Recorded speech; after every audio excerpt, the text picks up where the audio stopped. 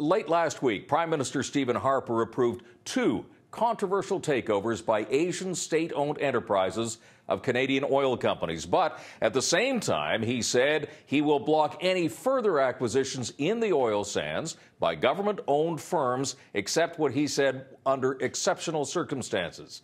So what does this whole deal mean to Canada? Well, we go to Montreal now to speak with the Leader of the Opposition, Tom Muclair. Mr. Muclair, welcome to the program again. Thank you very much, Tom. Prime Minister Harper says that this is the last time that a foreign state-owned enterprise will get a stake in the Canadian oil sands. Is that good enough for you?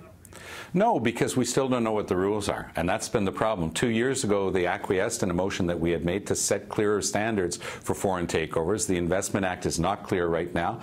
And what we had on Friday was two announcements, but still with no criteria. That's not good for the Canadian economy because foreign investors don't know what the rules are. And it's not good for Canadians because we don't know what the government is going to approve in the future. On the one hand, he says that these foreign takeovers under the current law are of a net benefit to Canada, but doesn't say how. Honestly, Tom, the only clear net benefit is to Nexen shareholders in Mr. Harper's oil patch. And I think it has as much to do with that as anything else.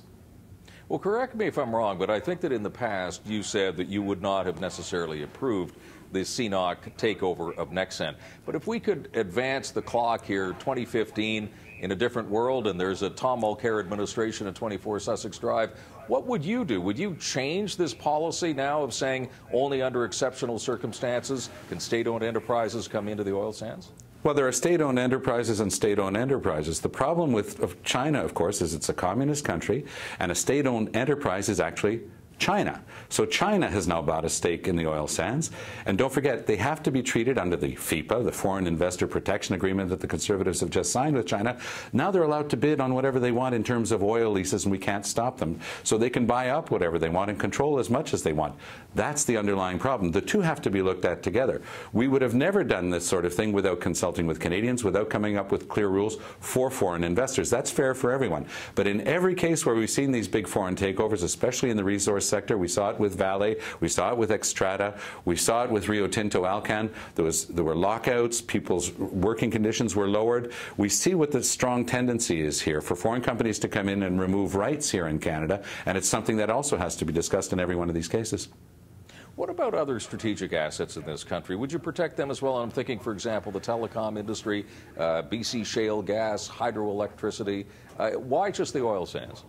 You have to define what the strategic asset is. Don't forget, the first time we heard that term was when BHP Billiton tried to take over Potash Corporation. Strong reaction in Saskatchewan. By the way, I agreed with the refusal to allow the takeover of Potash Corporation.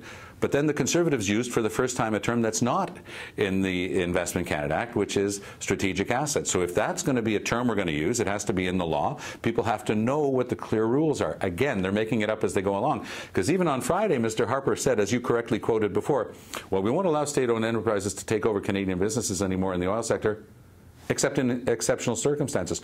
Well, what does that mean? When it's Friday, is that an exceptional circumstance? When it's 11:57 at night, that's what we've been seeing in these decisions. So you've got to come up with clear rules. That's good for the economy. That's good for foreign investment. Let me take you to the other major story of the week, and that is what's coming up tomorrow.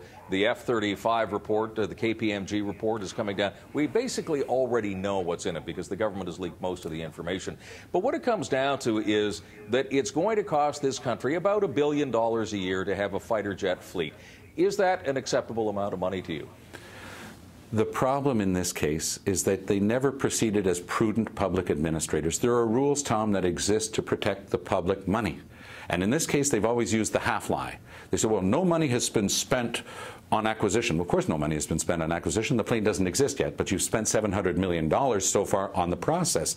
$700 million, by the way, is the exact sum of money required to lift every senior in Canada above the poverty line. That's exactly how much it would take. So they're pretending that that's not even real money. It is real money. You're right. I mean, it's going to cost a certain amount to keep a fighter fleet, and we need one. It's part of our national defense.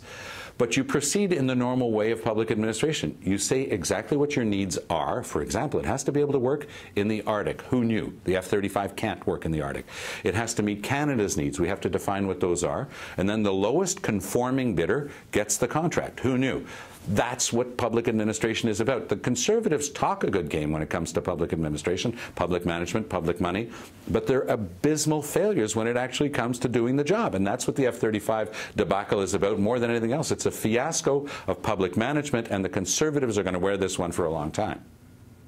So we know that they are going to be looking at alternatives, but from your point of view, should the F-35 itself be off the table? Should we be only looking now at alternatives to the F-35? You define your need, you define your price range, and then you go to the lowest conforming bidder. I'm not saying anything should be off the table. That's the mistake the Conservatives made. Even when they got caught in their series of lies the first time, and they were derisive and dismissive, and they were mocking anybody who dared even question them. We didn't know anything about this. How could we even ask questions of a great military genius like Peter MacKay? Now they're going to have to wear it. Of course we should be looking at other options, but if the F-35 can meet those criteria, that's fine too, but you have to say what they are. They've never even done that basic exercise. That's the real problem here. We have CF-18s right now. There's something called a super, that's the Hornet. There's something called a Super Hornet. It's very close, and a lot of the preparatory work is already done. We've got teams that are already prepared to do that. That would be one of the first ones I'd look at. There are other planes in the world, Tom, that could be looked at. But again, if we haven't even defined what our own needs are, how are you going to be able to say that you've got the lowest conforming bidder? Okay, NDP leader Tom Muclair, thanks very much for joining us today. Good to have you on the program. Thanks, Tom. Well, let's just go back for a minute to the decision to allow the Chinese oil company to buy Nexen in Calgary. Before that deal was announced, there were a lot of security concerns raised in the United States about this. But former U.S. Ambassador to Canada Gordon Giffin says that the takeover probably won't hurt the Canada-U.S. relationship. Take a listen. I don't think it poses a big challenge for Canada-U.S. relations. Put this in context, the biggest lender to the United States of America right now in the public sector is the government of China. So we can't get too worked up about them spending $15 billion in Canada.